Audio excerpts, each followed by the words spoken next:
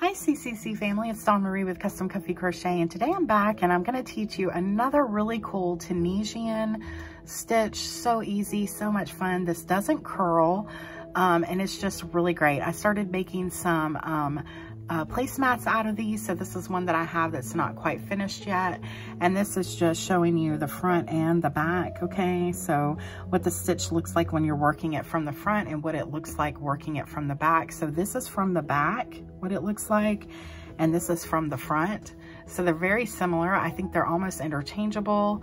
So yeah, this is really great fun and I wanted to show it to you guys, okay? So I am using a Tunisian size hook, but depending upon what project you're using, you don't have to have a Tunisian hook.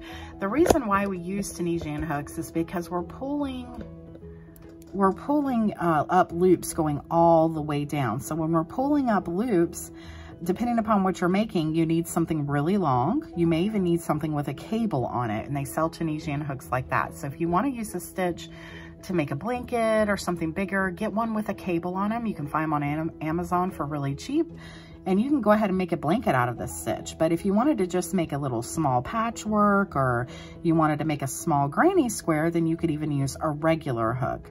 But if you wanted to make something a little bit bigger, you need these hooks. So it just depends totally on what you're making. But I would definitely deem this beginner friendly. I would definitely deem this no curl.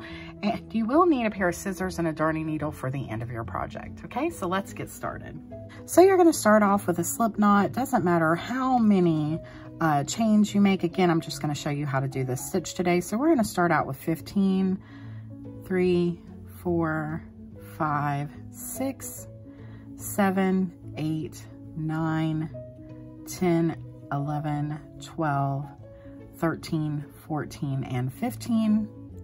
And then I'm going to go down and pull up loops in every stitch. Another little thing you can do if you're worried about curling with your projects is you can start off with a row of single crochet instead of a row like this. And that's totally up to you. Okay, so we're going to pull up loops going all the way down. And we chained 15, and we should still have 15 on our hook because this loop counts here. So 1, 2, 3, 4, 5, 6, 7, 8, 9, 10, 11, 12, 13, 14, and 15. And now what you're going to do is you're going to go back, you're going to yarn over, go through one loop, yarn over, go through 2, yarn over, go through 2, yarn over, go through 2, yarn over, go through 2. Just keep going through 2, going all the way down. Just like that. And that's the beginning of your project right there, whatever you're making for this stitch.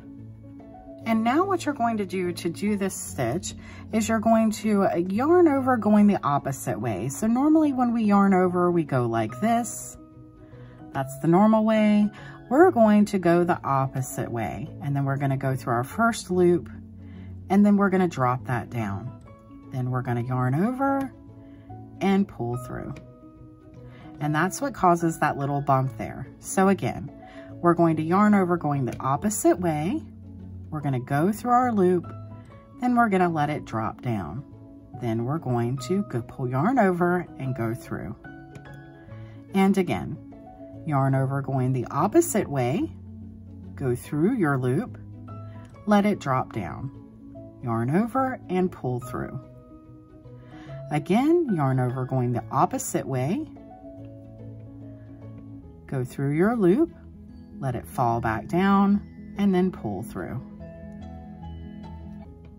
Again, yarn over going the opposite way, go through your loop, let it fall, and then go through. And that's all there is to this. You're going to keep doing that all the way down. And the key is just remembering to yarn over going the other way. So normally you would go like this. Like even after doing this stitch for a long time, I forget how to yarn over normally. So normally you would go like this, but instead you're going like this. Go into your loop, let it fall, and then pull through. Again, let it fall and pull through. And again, let it fall and pull through. And again, let it fall and pull through. And again, let it fall and then pull through. So it is important for this that you make sure that when you do this, that you're going over the opposite direction. You're going through your loop first, and then you're letting it fall and then pulling through, okay? Then you've got your edge here. I want you to go through both of those loops right there on your edge, pull up one loop. And you've got 1, 2, 3, 4, 5, 6, 7, 8, 9, 10, 11, 12, 13, 14, 15. You're going to keep the same amount of stitches on your hook going up further. Then you're going to yarn over, go through 1, yarn over, go through 2, yarn over, go through 2, yarn over, go through 2, and just keep doing that all the way down. And that's all you do for this. This is your return pass. And you're just going to repeat this as you go. I will tell you, when I say that there's no curl to this, as you can see, there's really not. But if you're using a very small hook or a smaller hook than I am, it's possible that you could still have some curling even with this project. So just make sure that you're using a big enough size hook, but this one really shouldn't have any curling, okay? So again, I'm going to show you one more time. We're going to go back down. So we're going to yarn over, going the opposite way, go through this first line here, this stitch, these are stitches going all the way down, let it drop, and then pull through. Again, yarn over, going the opposite way, go through our loop, let it drop, pull through. Just keep doing that all the way down.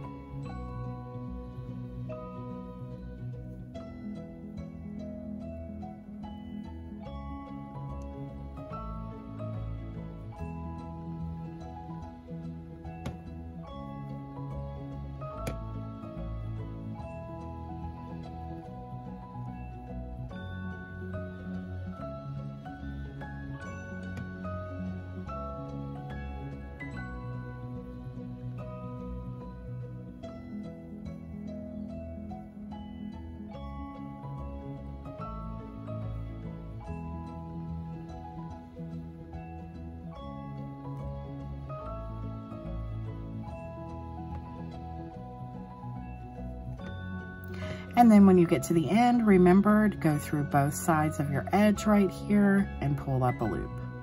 And then just like before, you're going to go through 1, then go through 2, and go through 2, and just keep going through 2 on your return pass all the way down.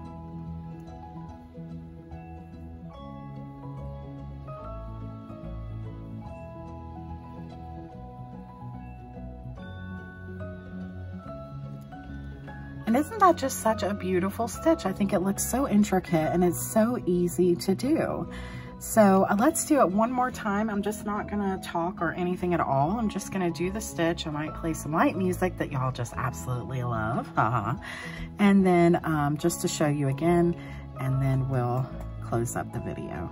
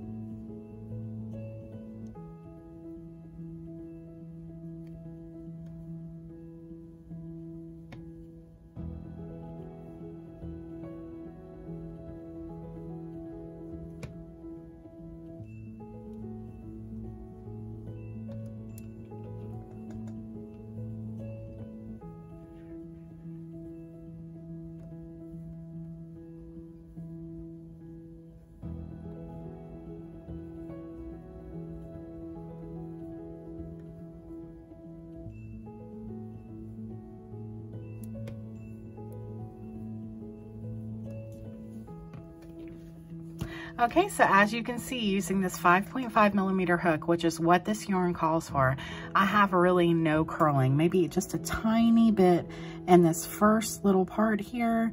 And if you don't like that, you can start with a row single crochet instead, but literally no curling at all. And it's gonna just keep going straight as well. So I hope you enjoyed this.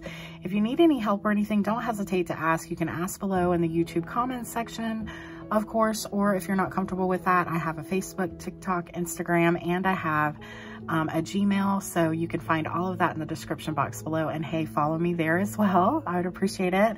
And please like, share, and subscribe, guys. If you haven't already, hit the bell below so that you can get notified of my future videos, and sharing helps more than anything, and I appreciate it so much. So happy crocheting, guys. I'll see you again soon. Bye-bye.